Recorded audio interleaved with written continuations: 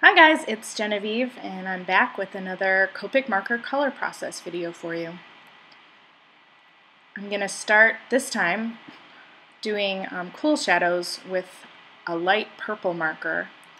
If you've watched my other color process videos, this is pretty different than how I normally start. Normally I'll start in with the base color of the skin and work lightest to darkest, but I've been trying new things with shading and color lately, so I did a piece with purple shadows over the weekend and I really liked the way it turned out, so I'm showing you that again on this piece. And I'm just putting that purple in all the places where there's going to be shadow on her face.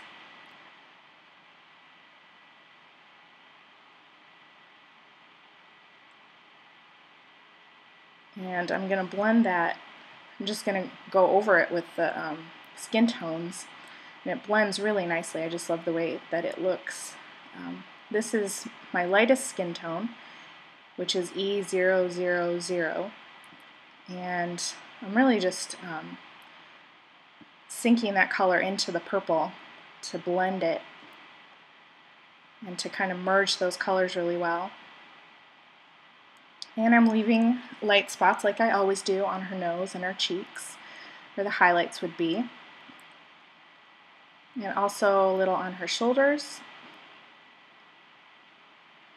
and her cleavage where the light would hit it.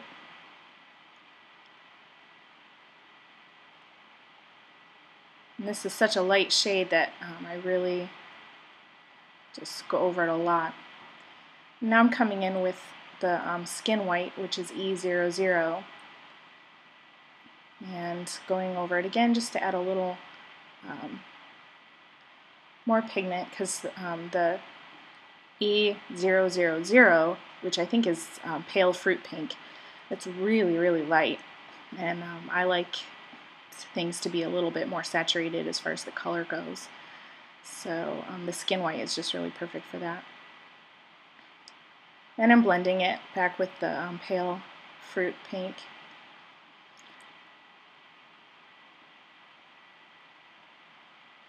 And the purple was getting a little bit washed out, so I'm going back over the purple areas again and blending again. I kind of just go back and forth until I get the blend that I want, until it just looks just how I want it to.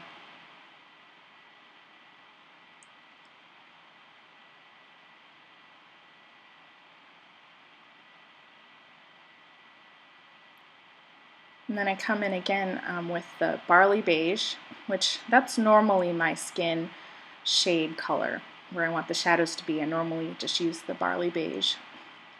And I'm doing that, I'm deepening the shadows again, but still the purple gives the shadows the nice cool color.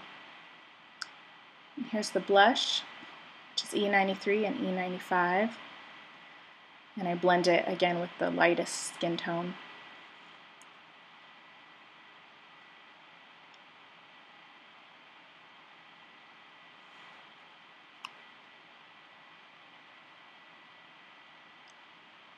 I'm doing the shadow on the whites of the eyes with cool grays.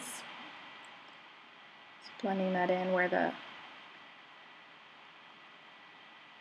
eyelashes are. And the hair, I decided I wanted her to be a brunette.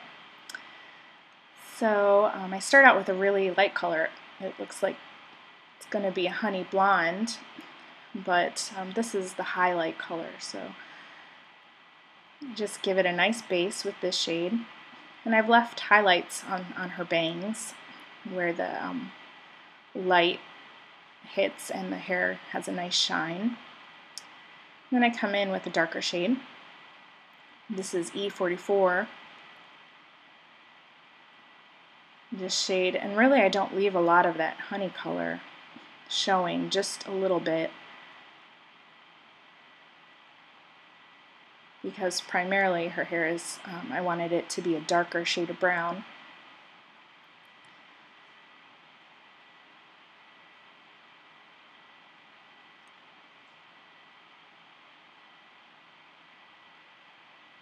And then I go with an even darker brown. This is E47, I believe.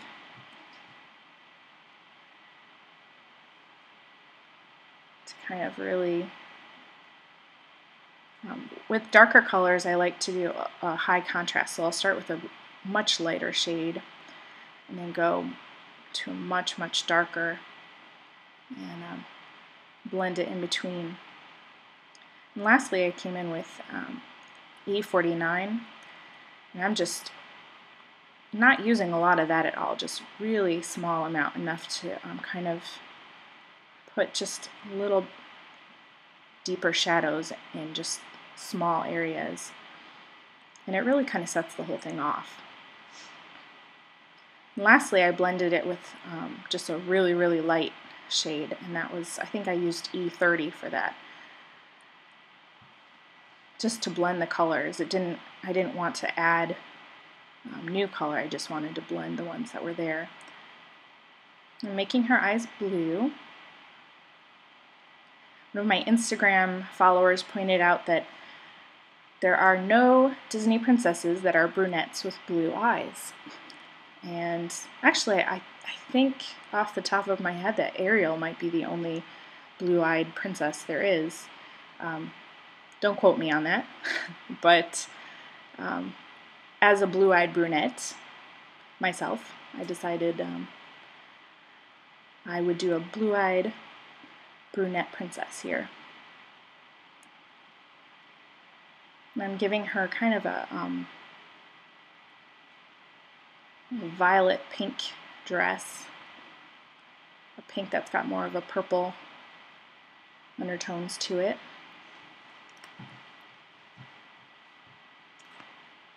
And I'm leaving, again, spaces, light areas for the highlights where the light really hits, and blending that in with a really light pink. And I'm coming in the shaded areas with the darker pink, which is RV66 here, and blending it with RV63. And the really light shade, I think I used RV20. And her sleeves are a darker shade of pink. So for the base color here, I'm using the RV66, which is the shadow on the bodice.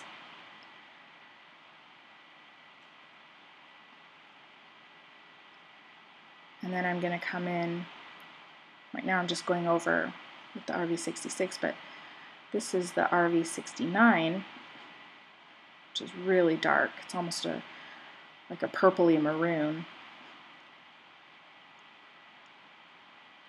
And blending, I find with really saturated shades of color, sometimes it's hard to get them to blend smoothly, which drives me crazy. I like really smooth blends as much as I can get. And I'm doing the skirt the same shade as the bodice, so lots of filling in here.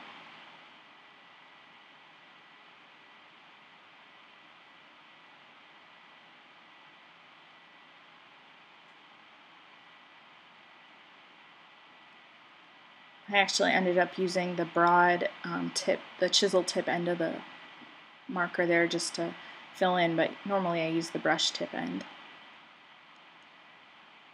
And I want her gloves to be a lighter shade of pink, so the shadows are the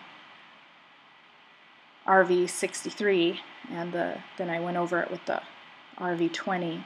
And I'm leaving shines because they're kind of satiny gloves that she's got on. So I left white areas for the shiny part of the material. I'm shading the skirt with RV66. I'm really not spending a lot of time on the detail down here. Just going over it with RV63 just to blend.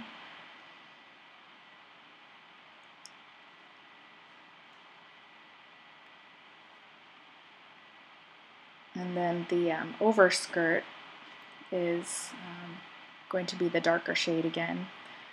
So the base color is the RV66.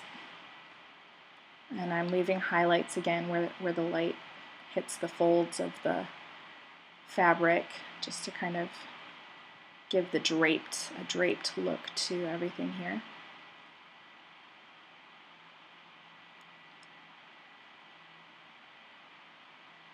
Where my lines, my black ink lines are, is where the shadows are, so I'm going along those with the RV69 here to shade underneath there.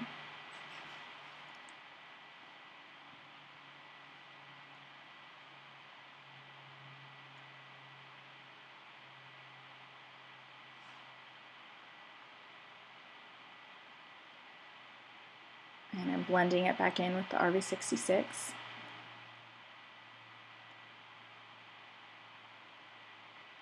And this material isn't shiny, so I don't want to leave those white areas stark white. So I go over it with the RV63, which makes it lighter, so you can tell the light is hitting on those folds there, but it doesn't look shiny. And there's the skirt. I give her pearls in her hair, a little color with a really pale pink and a really pale blue.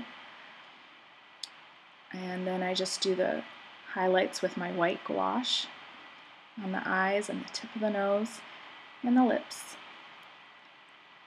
A little bit on her lids there, give a little shine, and she's done.